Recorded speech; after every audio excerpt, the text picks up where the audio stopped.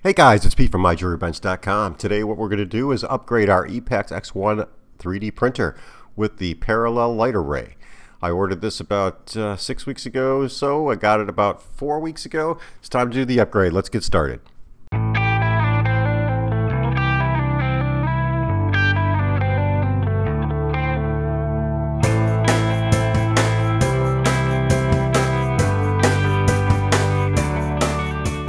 Okay guys, so what we're going to do is replace this old array from the original Epax X1 and we're going to put in the new parallel light array, which is supposed to give us a better field of light saturation. If you like this video, please give it a thumbs up, and if you're not a subscriber, consider subscribing now. If you can, share this video with anybody you know who might be interested. All the shares and thumbs up I get help grow my channel. Okay guys, so here's the fun thing that I got that we are going to work on today. This came from Epax itself. It is the upgrade kit with the new lamp, the better lamp, for the Epax X1, which brings us up to a more even light, little lower power, but much more even, much more sensitive UV lamp, which theoretically should work about 30% better than the existing lamp that's in there. So we're going to do the unboxing. I've had this for about a month and I haven't had a chance to get to it. So let's take a look, unbox it, and see what's inside. We got bubble wrap. Oh, we got lots of bubble wrap. Okay. The mounting kit for the frame. That's what this all is. We have to change some of the frame over for not just the lamp, but I think we got to move some parts around. So there's some mounting rails for the frame replacement. And extra bubble wrap. Some more mounting hardware.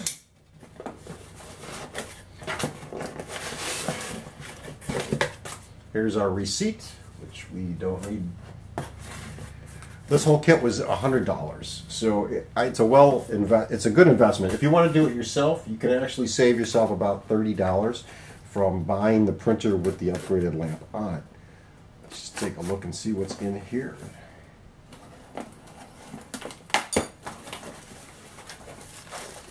Okay, mounting screws for our hardware. New power supply board.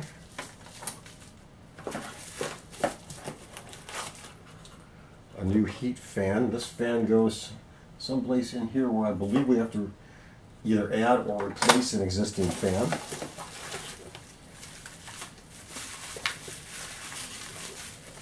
And the best part of all, the UV lamp array for the UV lamp itself. This itself is going to change the way this whole printer works. So, with everything hopefully here, we are going to start our disassembly and see how well this works. Okay, so there's two parts you have to remove from the Epax X1. First, we're going to remove the bottom plate. You do that by removing the 4 feet. Once you remove those 4 feet, the bottom plate will actually come right off the printer. You can leave the printer either on its back or its side. But we are going to have to next remove the back plate from the printer, so you're going to want to flip it over and just remove that back plate. Once those screws are removed, the back cover comes off and we have access to the entire printer for disassembly and reassembly.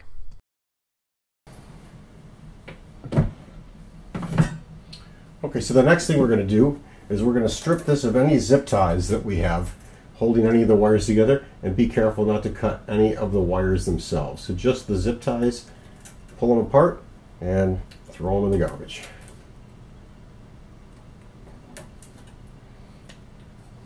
So when you see a zip tie, just trim it off. Okay, so once you get all the zip ties disconnected, what we're going to do is we're going to remove this little piece of white foam from the motherboard. And you're going to be very, very careful to do this.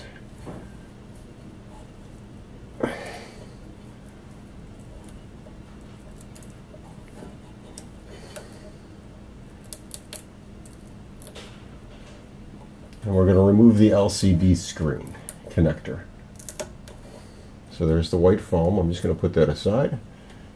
And now we're going to remove this LCD plug.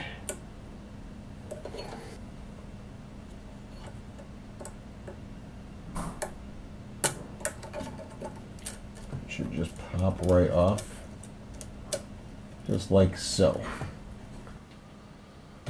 Okay, so the next thing we want to do is remove the USB cable that's on the bottom. It has a little bit of glue stuck to it, so just pull it straight down, and then you can pull the little piece of glue on there. It's just like hot wax.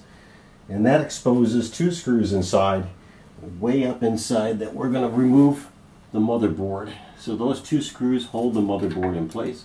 Let's see if our tool can get in here. And then loosen them up.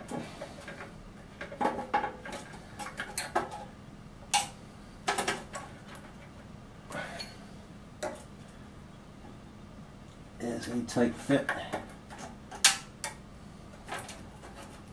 There's our first motherboard screw. And the other one is under this ribbon way in the back.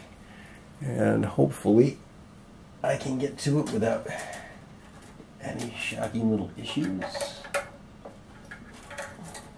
I apologize for my head being in the way, guys.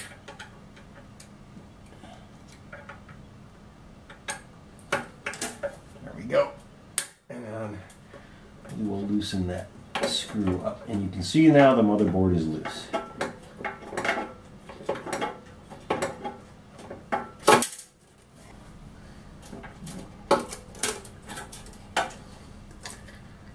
And that is our motherboard for the Epax X1 printer.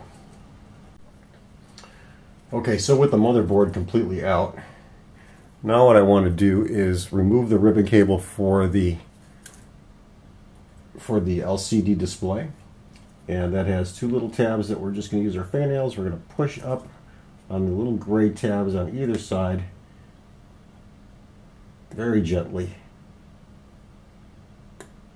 And once those are loose, the cable should just come right off, just like that. So I've got the stop switch here is off. This is for the Z-axis motor. I'm going to take that off right now. This is for one of the fans. This is for the second fan. This is the power. And this is our power for our UV lamp power modulator. And there we have our motherboard disconnected. Okay, so the next step is basically to remove this mounting bracket here, the black mounting bracket. Get that in focus here. And we're going to replace it with this new mounting bracket. This new mounting bracket gives us a little more control over where this thing sets. And there are two holes. It's going to go in just like this. So let's get a little closer. You can see we've got the one screw here, one screw there, comes off from the other side, just like so. And we're going to take it with the spacer and put this back on. Let's get our tool.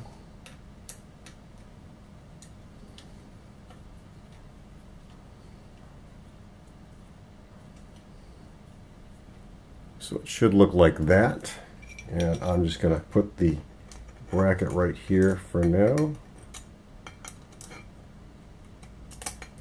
And just give this a little bit of a tightening on the screw so that it stays in place.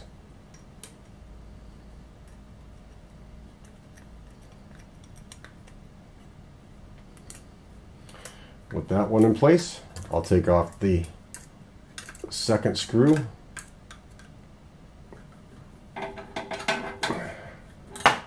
Once that's off, make sure that spacer's still there and screw it into the new mounting bracket.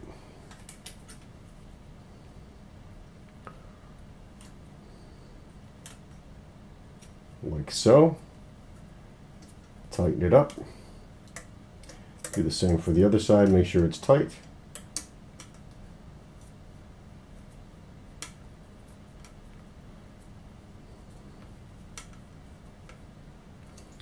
And if you look at the difference between the two mounting brackets, we have the slotted areas here where they were just a screw hole on the old one, which means that'll give us a little more play to move this back and forth on the frame of the printer, so that we can make some room for the extra pieces that we are going to be adding. Okay, so the next part is to remove the transformer for the light, which is, if you follow these cables here, it is actually attached to the cone itself. I've got one more zip tie here. I'm just going to pull that off.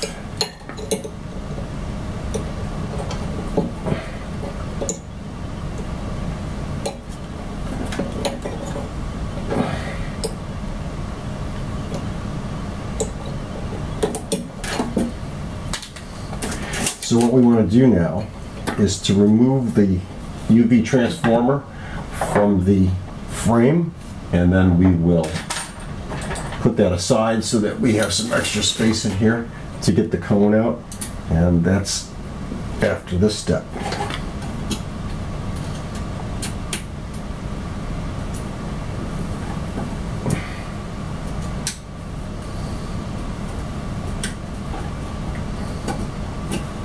I'm going to put these little screws on the side here. Hold up the transformer while you remove the last screw. And then that transformer should come out of the way, and the power cable from the motherboard comes over here. I'm just going to put this aside just like that.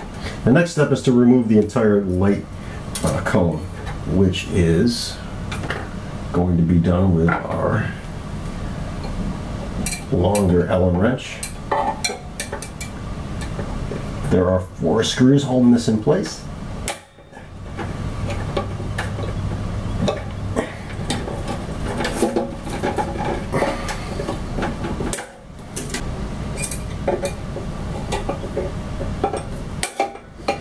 Okay, now that last one's loosened,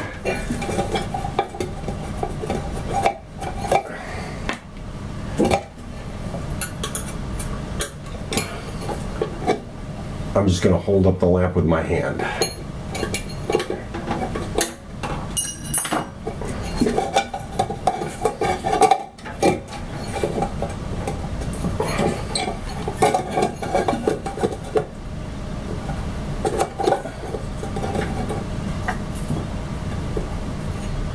So here we go, guys. What we have here are all the parts that come in our kit. We have 2 side mounts for the light array. We have the new fan, a new bracket for the power supply. We have a new bag of screws and spacers. We won't be using all of those because we'll be reusing some of the ones we have. And we have that little power supply board that's going to get attached to the side. So we're going to get all these parts kind of organized on our bench, and then we're going to get started. Okay guys, for the next step, what we have to do is reattach the display cable back to the motherboard. With that done, we're also going to take the there are 4 size screws that came with the kit, actually. Extra large, large, medium, and small. We're going to take 2 of the large, which is the second largest, and we're going to take, let's see if I can get those in here, 2 of the large screws and 2 spacers, and these are going to go on our new motherboard assembly. I'm going to put these aside for now. We can get rid of the old bracket because we don't need that anymore, so I'm going to put that aside. I'm going to keep my spacers handy. I'm going to flip this over on its side so we have a little easier access to the motherboard. And what I want to do now is attach the display, the LED display cable back onto the motherboard. There's a blue side to this and a printed side. The blue side goes down, so I'm going to take that with the printed side up. We're going to make sure that these 2 levers, little gray lever, are popped up so that the cable can go in. And I am going to gently wiggle that cable in place. Once it's all the way in, I'm going to lock that by sliding those slides back down, and now the cable should be in place. Once that's in place, I have to mount this back to our frame, which the 2 screws are actually on the bottom. Let's get her here because I put this over. this USB cable. So we have our LED or LCD display cable right here. There is a mounting hole right there, another one right here, and that is for these large screws. How they go on is this way. We're going to put the screw in first. With this driver, we're going to need this driver and our spacer.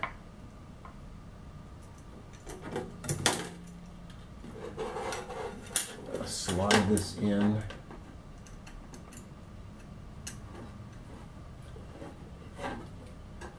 Find the screw hole right there. And I am going to start that screw thread. So with that one started, now I'm going to get my spacer and my other screw in place.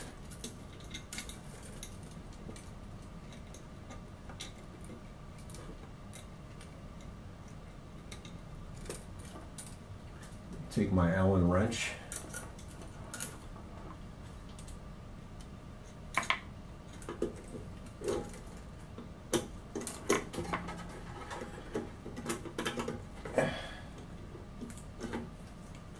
And get that one threaded in.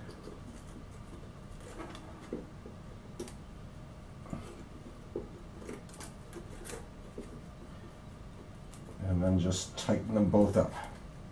The spacers will firm up the mounting of the motherboard onto the underside of the upper plate. Just like so. Now our motherboard's in place and it's set lower or closer towards the side of the printer. Okay, so the next step is to attach the LCD connector, which goes back on the connector here. Let's see if we can get a camera shot of that.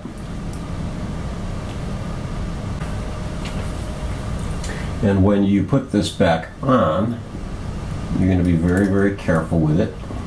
Just slide it around until you feel it like wanting to go back into place. And once it's there, you should be able to click it in place. Now that leaves us an extra little problem. We have this little cable that's kind of loose here. So what I want to do is I want to take this down so that it's out of our way. And we're going to do that very carefully.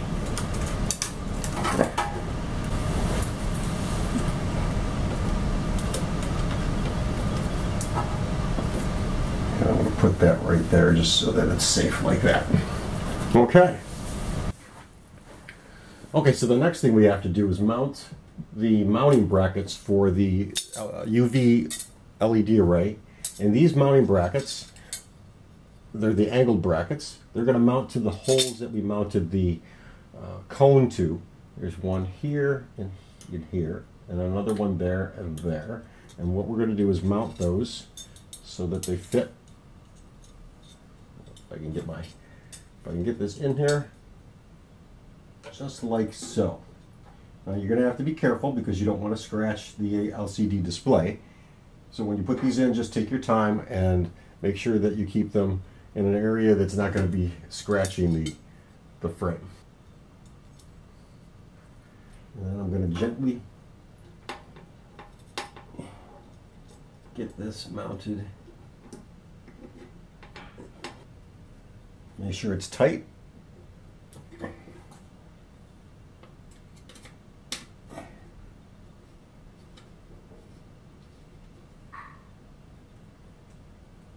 And once you're satisfied, move on to the next one.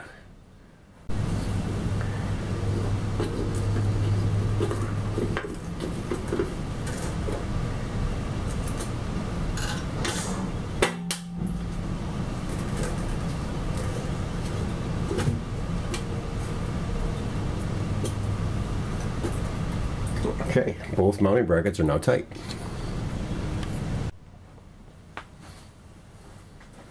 Okay, so for the next step, we're going to actually mount the LED array. So the LED array gets mounted, the motherboard is on one side, which in this case I've got it on the printer's side, and I'm going to mount the array so that the cable for the array is away from, or on the opposite side, is our motherboard. We're also going to use the 4 remaining medium screws that came with your kit. So make sure you get those handy, and they're available. Get your screwdriver ready. And where did I put my screwdriver? Right here.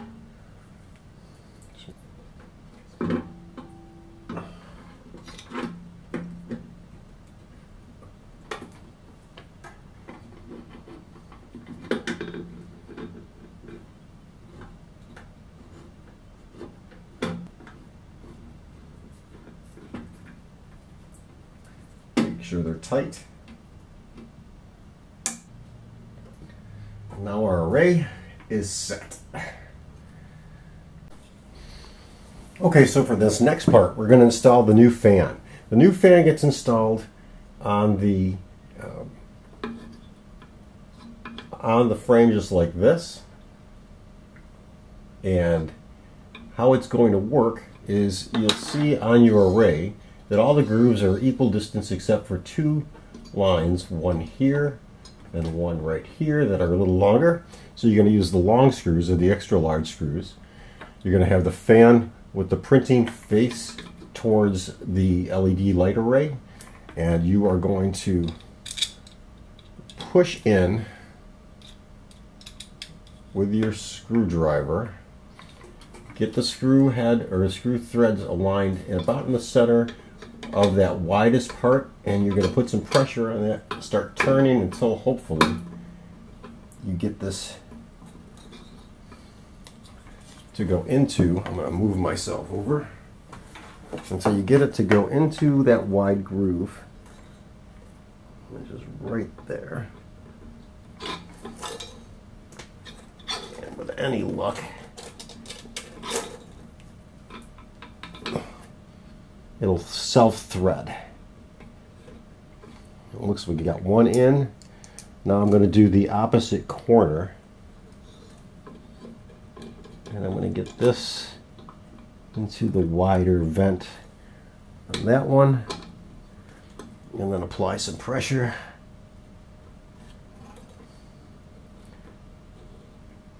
And that should self-thread onto that one also.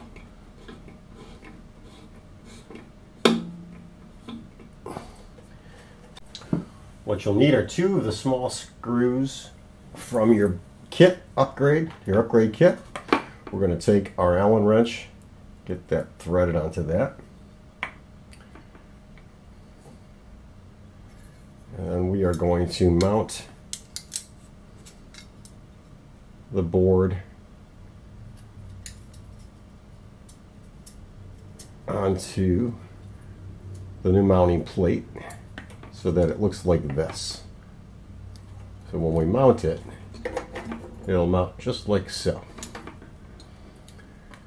With one done, let's grab the second, put our screw in place, grab our power supply for the array,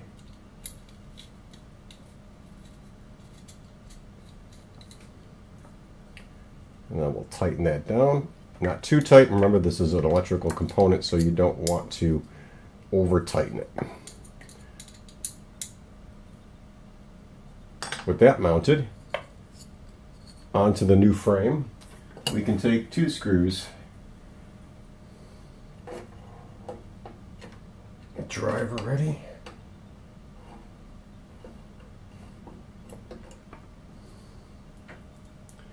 and mount it onto the Epex's frame.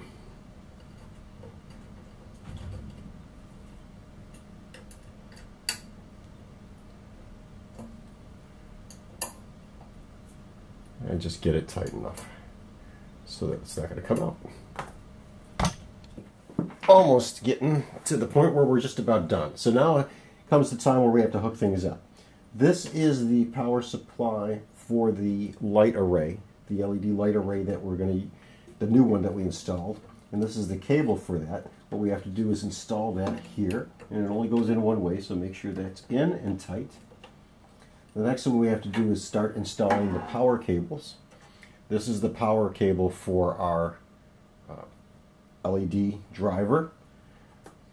The power supply coming in from the AC power goes here, goes into the first section right here. So make sure that you can get that in place. If this is a little tight, then you might want to loosen up your board here. If it's not, you can get these in there, then don't worry about it so much. Next thing is the power supply for the LED lamp. And it's a little tricky getting them all in place, but just work with it, you'll get them in.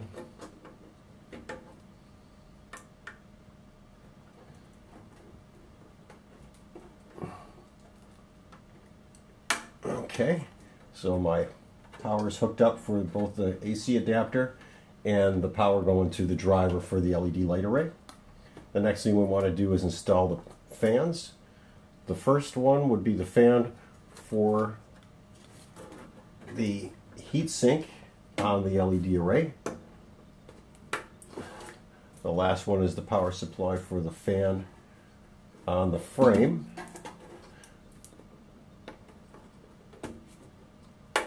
Okay. We have two more connectors. This connector here, the smaller of the two, is for the adapter, the light sensor for our stop switch. And that goes, I believe, right here. And then we have this adapter, which is for the stepper motor. The Z-axis motor goes right in the middle and should go in relatively easy. So all our cables are plugged in. Of course, we haven't buttoned them up yet, but we're going to do a test first. So let's plug this in and make sure that it works and that we can turn this on. Oops, wait, we forgot our USB cable. Don't forget to plug in your USB cable. USB cable in there. Now we can go ahead and turn this on and do an array test to make sure that the array is actually working correctly before we button this all up. So I'm going to grab my USB stick and then we're going to turn this on and see what happens, guys.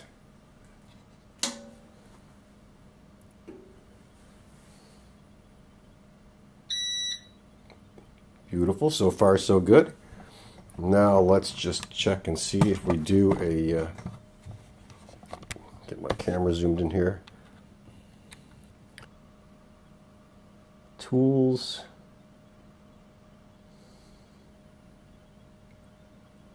Next.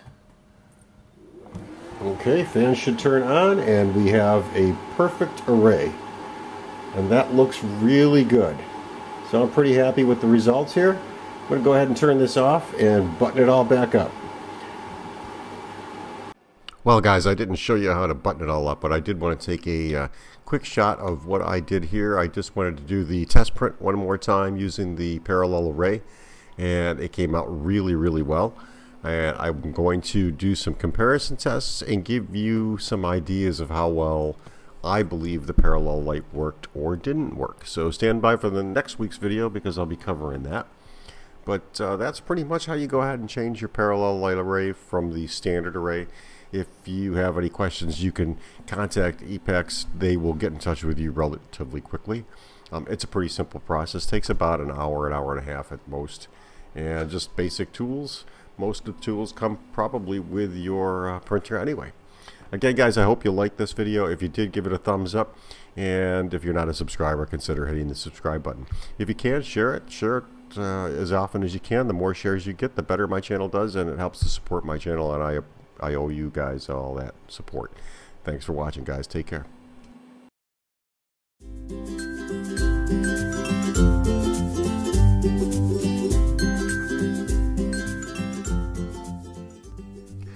Thanks guys for taking the time to watch some of my videos. I really appreciate it. If you like these videos and you find them helpful, please give me a thumbs up. And if you want to see new stuff that I put out, usually on a weekly basis, hit the subscribe button and you can get notified by clicking on that little bell.